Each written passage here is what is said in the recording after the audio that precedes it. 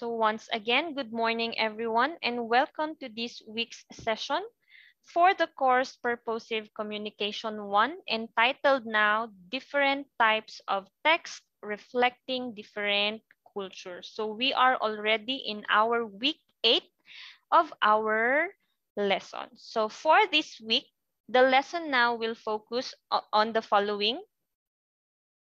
We have the definition of text, the definition of cultural text, sample text and their purposes, understanding different types of text. So let's go now to our very first topic, which is your definition of text. So by definition now, a text is not limited to something written down.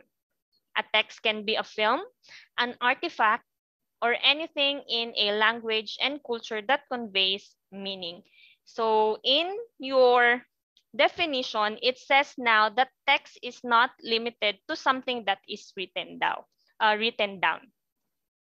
So text can also have different forms as long as it is used now to convey what we call meaning. So we should not limit ourselves that when we talk about text, it should only be in written. So what you are looking here right now is an example of text, but it is not limited to these kinds of examples. It can be in a form of a film. It can be in a form of an artifact. It can be now a reflection of someone's identity as long as it conveys now what we call meaning. So they say that text is the reflection of one's culture. Why? Because by definition now, let's go to your cultural text. By definition, it is now, or these are now objects, actions, and behaviors that reveal cultural meaning. So as we've said a while ago, text is not purely written. It can make up any form. It can be in any form as long as it conveys meaning. And in terms of your cultural text, we have objects, actions, and behaviors. So when you go now to your house or when you observe your community, the food that you eat, the houses that you see, the clothing that you wear actually provides meaningful information about one's culture. When you go to other countries, you go to other places, that is not the same of what culture you have in your area. You will notice now that there is a difference in terms of the food that they are eating, the types of houses that they are living in, the structures or the contents of the house, and even the clothing. Okay, so those are examples of objects now that can be defined as your cultural text. How about when we talk about actions and behaviors? So when we talk about actions and behaviors, this pertains to your readable text. So when we talk about readable text, these are actually what we observe now or what we usually see when there are certain people gathering in specific cultures. Like when you watch Korean movies, you will see now that when they see someone or they meet now someone, they tend to bow down as a sign of respect for that another person or for that person. That is an example of your actions and behaviors in your cultural text. Okay, it also manifests now in the space or the place that they live in. So when you search now different countries or different places, when you check their places now or their spaces, it is different from your type of place or type of space in your community. Because those kinds of places now or those spaces, whatever you see there, also now shows their culture. We also have now your rituals, the rules or the interactions that they do. Those are examples of your readable text in your actions and behaviors. These are the things that reveals now their identities or their cultures or provide now explanations about their culture. So for us to show respect to other people now or to someone who is older than us, we sometimes say po and opo. Okay, when we're talking to an adult or someone older than us, we use the term po and opo. Ate, kuya, those uncles, aunties, those are the terms that we usually use. That shows now our cultural background. That in our culture, to show respect, this is what we do. So those are your cultural texts. So it's not mainly now written items, but it's also the things that surrounds the people, such as the objects, the actions, and behaviors. And it manifests now once we see it, once we visualize now these things, or once we encounter or understand these things, it becomes your readable text. Okay, just simply looking at it, you are able to see now that this kind of gesture shows a sign of respect, or these kinds of rules now or ritual shows these kinds of things. So that is your cultural text. Okay, next now. So text now happens or can come in different forms, as what we've said a while ago. So it can also be in a different kind of writing.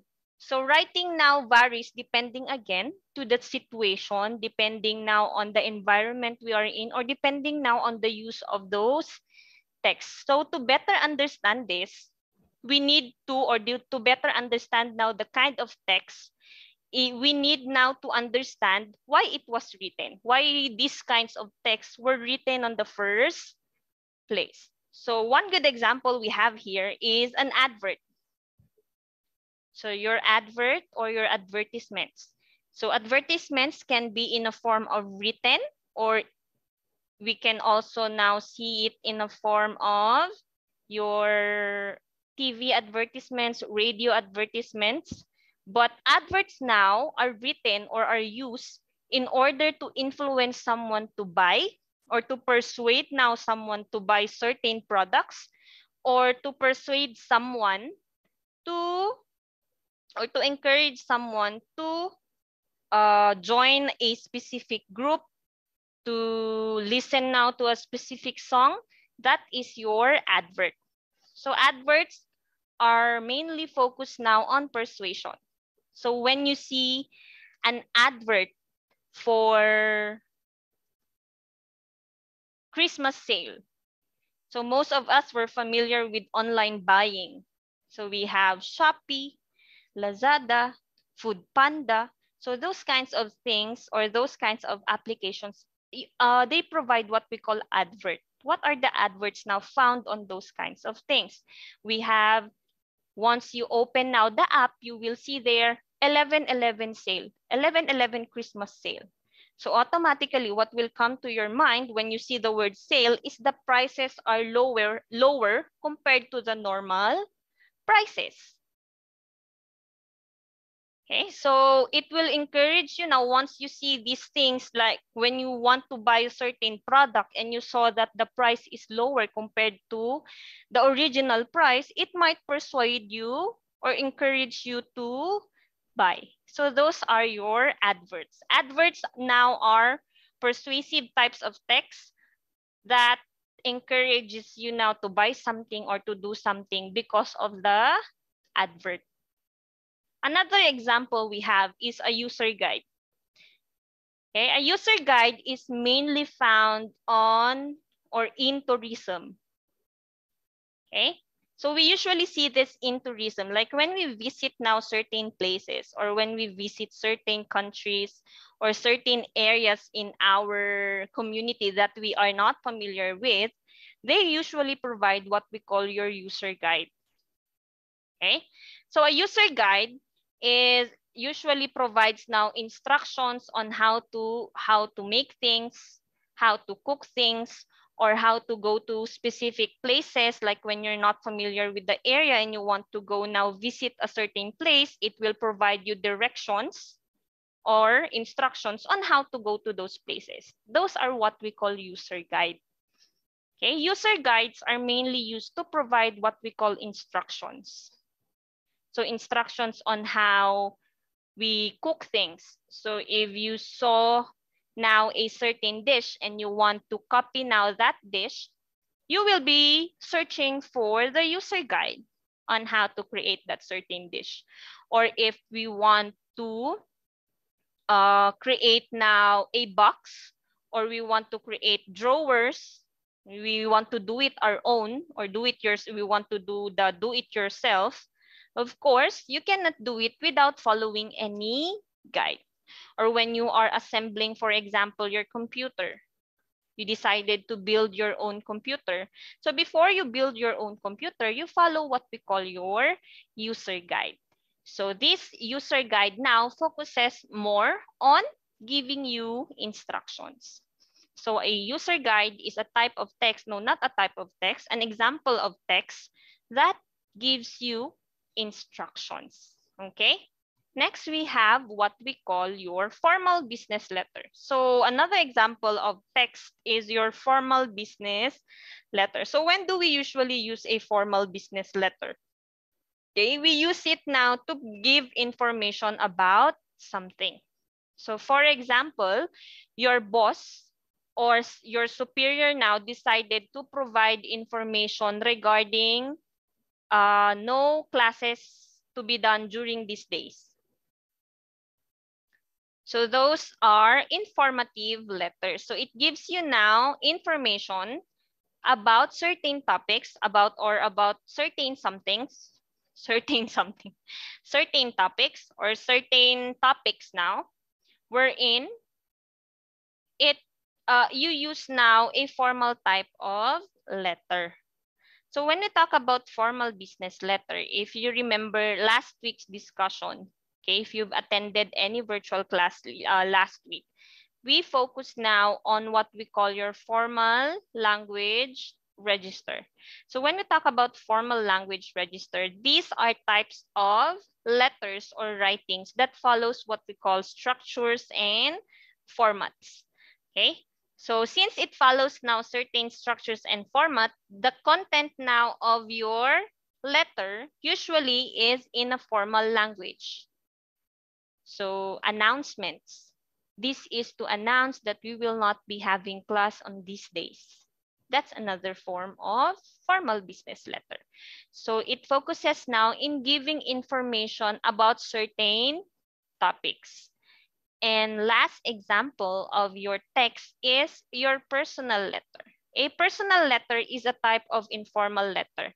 So unlike your formal letter, wherein it follows now what we call your structure, your format, or it uses now what we call formal languages, personal letters doesn't do those kinds of things. Rather, it is an example of what we call your free writing. So when we say free writing, you just simply write whatever information you want to convey to another person without worrying whether you're following the correct structure or the correct format.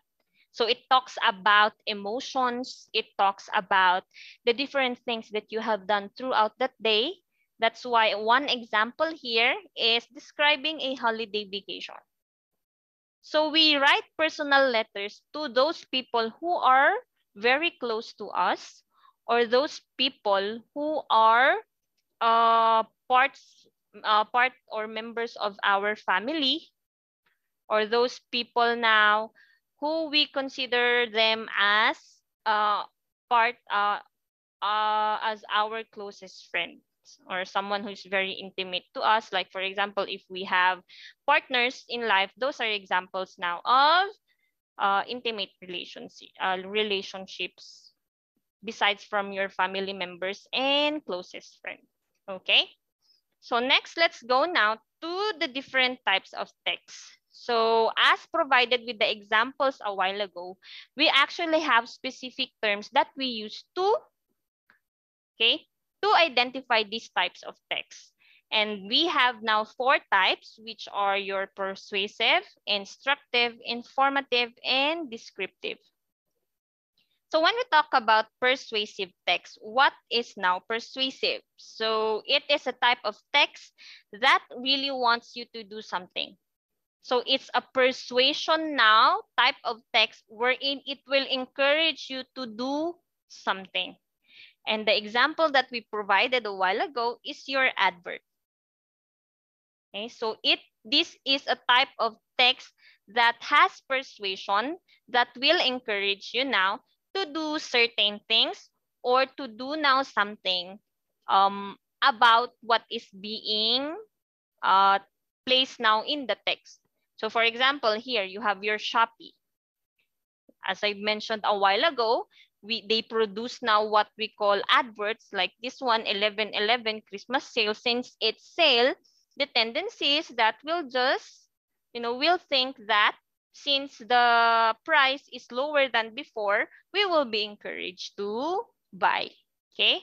Another example is here, the presidents now of different countries, if they provide now, for example, guidelines, and they're persuading you to follow these guidelines. So since we are under now, we are now under a pandemic, or we're having now this pandemic, usually our leaders now provides us with what we call guidelines. And these guidelines now, they persuade us now that we need to follow these guidelines so that to ensure to limit now the number of cases increasing. So that is an example of persuasive text. For example, they wrote there that you are not allowed to go to crowded places. You are not supposed, they're going to persuade you to be vaccinated so that it limits now the transmission of the virus, or it limits now the effects of the virus in your body should you be able, should the virus now attack your body. Those are kinds of persuasive text. Okay, so persuasive text might use the following repeated words, like in your Lazada or in your Shopee, 11/11. Those are repeated words. Okay, why do they use repeated words? To emphasize now your advert, or to emphasize your persuasion. They use capital letters, they use bold letters, for example. So when they create announcements or guidelines, they capitalize now what needs to be done, or they capitalize now the important things. They use exclamation points to add now emotion to the text, and rhetorical questions. Okay, so rhetorical questions are usually used now when you are advertising something and you really, really want them to buy your product. They use what we call rhetorical questions. Next, we have the second type, which is your instructive text. So when we talk about instructive text, it is a written text to instruct someone to do something or relating to procedures to be done. Okay, the word procedures there, do take note. The tone of words is commanding and may use formal and direct words. Okay, so when you go to the toilet, when it says there ladies only, that is an example of an instructive text, meaning those who consider themselves as a lady or a female are allowed to enter now those cubicle. Okay, another example that we have here is when we're going to, or when we are entering now specific places or specific establishments. Before we enter, you will see there now announcements or instructions. Like you need to make sure that you have your mask. No mask, no entry. No face shield, no entry. You need to keep your distance. There are markers now that you will see on the floor that will show you now how far should you be standing from another person. You need to cover your mouth. Should you cough, for example, or suddenly sneeze, ensure that you are covering your mouth. And at all times, there are hand sanitizers available should you need to use hand sanitizers. So those are instructive texts. Okay. So when you follow now, for example, certain procedures, or you need to follow step-by-step processes, but it uses now formal and direct words. Those are examples of your instructive text. So how is it different now from your informative text? So informative text is defined as the text which contains factual information and step-by-step procedures. Okay? So when we talk about informative text, please do not get confused with the word step-by-step procedure because we can also use it in your instructive text. Where can we use now your step-by-step procedure in an instructive text? When you go to the gym, for example, and your trainer asks you now to do these kinds of routines, those are instructive text.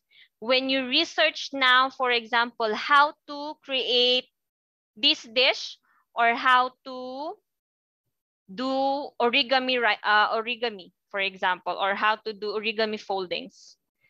Those are instructive text. They provide now direct words that you need to do or that you need to use, okay, or that you need to follow now so as for you to be able to create the product that you are following. Whereas when we talk about informative text, it needs to have what we call factual information. Okay? Factual information meaning, where do we usually see this? In your newspaper, announcement board. Okay? What are the step-by-step procedures that they are saying there? When they create now what we call announcement board, or for example, when your teacher now announced that he or she is giving you an activity, okay? She provided now the details of the activity and gave you now instructions on how to submit the activity. That is an example of your informative text. It is found under your announcement. Okay? So when we see this now, informative texts are very formal. That's why your news is an example, or your news articles are examples of your informative text because it follows now structures and at the same time, okay, it uses formal languages. It's very informative in its manner, and whatever now information is being or is whatever information you are asking, it will provide now all the necessary information. So when you research now in Google, okay, informations about certain someone or about a certain person, whatever information they will be providing in the text, those are informative informations. Okay, so that is your informative text. And lastly, we have what we call your descriptive text. A descriptive texts are very informal. It just aims to describe now a certain person, certain things, or certain events using what we call adjectives or adverbs to clearly emphasize now the description process. So for example, your teacher now showed you a square. Okay? So if she asks you now to describe the square, automatically some of you will say the square is color blank. The square has 4 sides, 4 corners, and are all in right angles and have the color blank. Those are types of your descriptive text.